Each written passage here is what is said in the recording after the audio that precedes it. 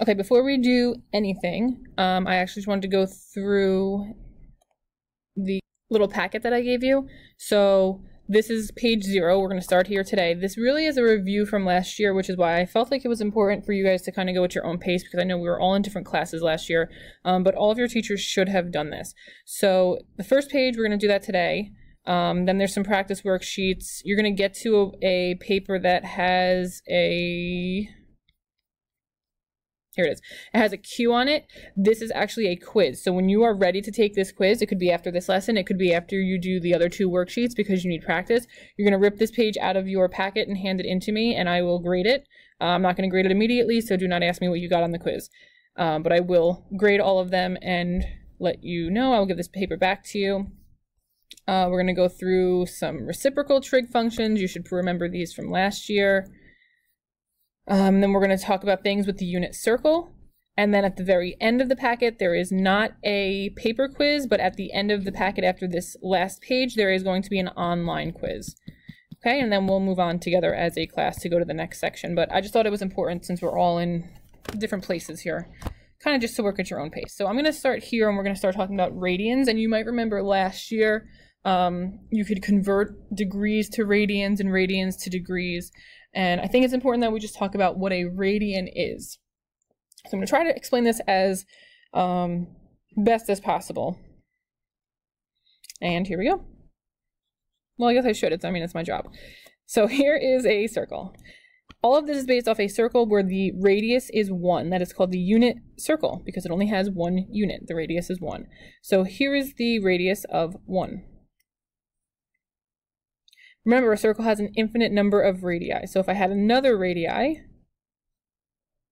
it would also be 1. I could also take the number 1, and I could pretend I had a ruler or something and say this is 1. And if I took this piece that I just drew and I bent it around the circle, so now you need to imagine that this is bending onto the circle, it would still remain 1. It would just be bent.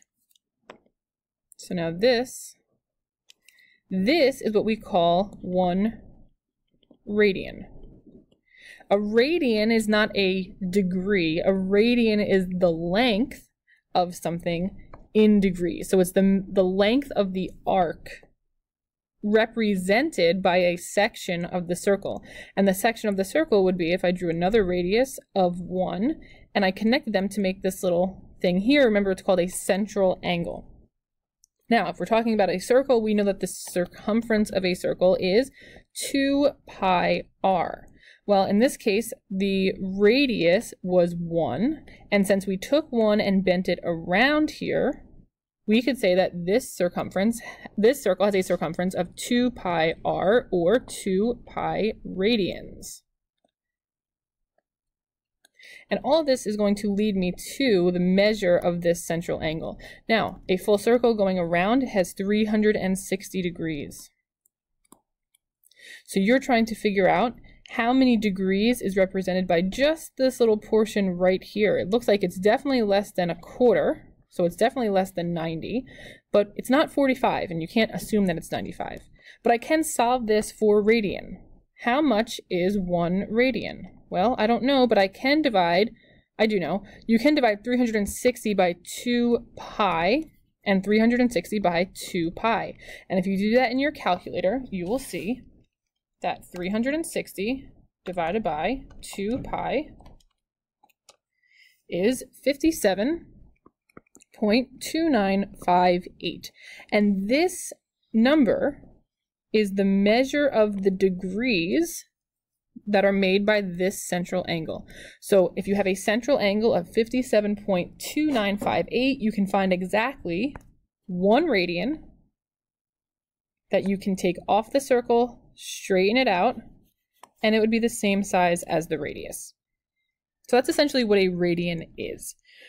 If you wanted to convert, remember, you can convert radians to degrees and degrees to radians. So let's take this first one and convert 120 degrees to radians. In order to do this, I need the pi symbol. That's like an easy way to remember this. So pi over 180. The easiest way to do this is to take 120 divided by 180 in your calculator, get the decimal, Do not put the decimal, put it back into a fraction. So it's 2/3 pi. So what this is really saying is that if you had a central angle of 120 degrees, so I'm just going to use this one up here. And I know this is like a lot of explaining, but I really want you guys to understand what all of this is, especially if you're going to calculus next year. It doesn't mean not to pay attention if you're going to statistics. But here's a circle, it's 180 degrees. We have a central angle of 120, so we're just going to guesstimate it's about here. Okay, so here, right here, this is 120. What this 2 pi over 3 is saying, well, what's 2 pi over 3? 2 pi divided by 3 is 2.094. So let's just say it's 2.1. And what this tells you is, remember this radian from over here. What this tells you is how many of those you would need to make 120 degrees. Well, that makes sense. Look, 1, 2, and a little bit more. Well, here's 2 and a little bit more. So that's really what this is telling you. We're not really going to talk about this as in depth like this really for the rest of the lesson, but that's essentially where it's coming from. The rest of this is really just going to be about converting degrees to radians, but now you know what all of this is behind the scenes. Remember, you can have positive degrees, you can have negative degrees. When we're doing this in the coordinate plane, even though it seems like it's going backwards and it should be opposite, this is a positive direction. This is the negative direction. So if you had a negative 245, we're going to take this, do the same thing. So multiply it by pi over 180. 245 over 180, turn that back into a fraction. And remember, you have to keep it negative. So this would be 4/3 or 4 pi over 3, and make sure you say that it's negative. Now, if you're converting from degrees to radians, it's pi over 180. If you're going from radians to degrees, it's 180 over pi. And the reason is because you want this back into degrees, and in degrees there are no radians. So these simplify and become 1. Hold on, this is what you're doing. Pi over 3 times 180 over pi. These cross simplify to become 1.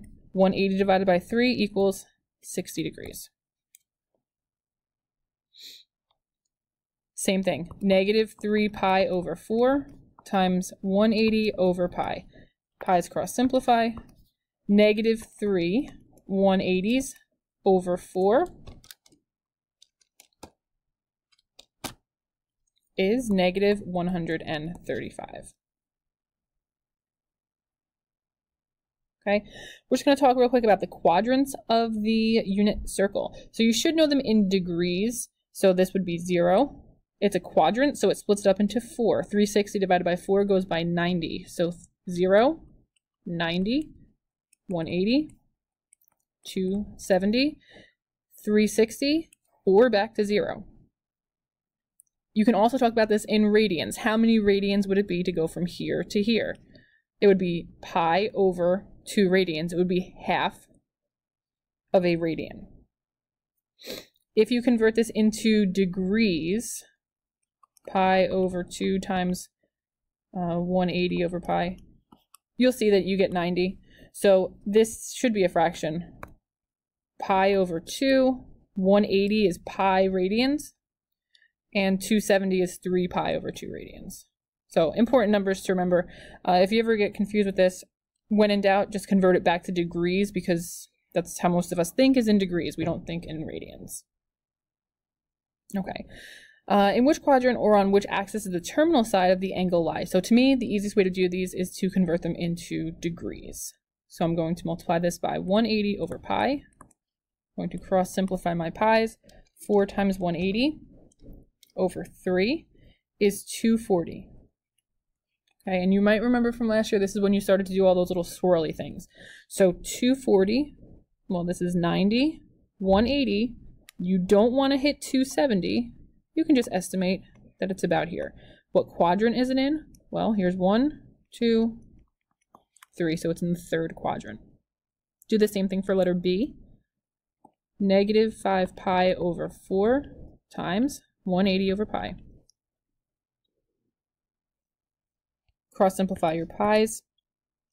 Negative 5 times 180 divided by 4 is negative 225.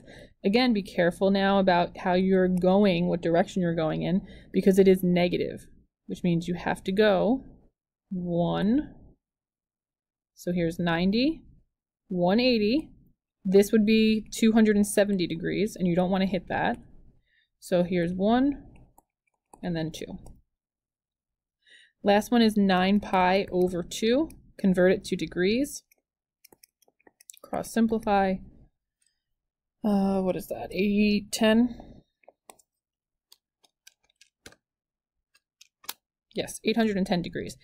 So now at this point you should recognize, well, gee whiz, that's over 360. Well, it's over 360, so you go at least one time. You're left with 450. That's another time around the circle.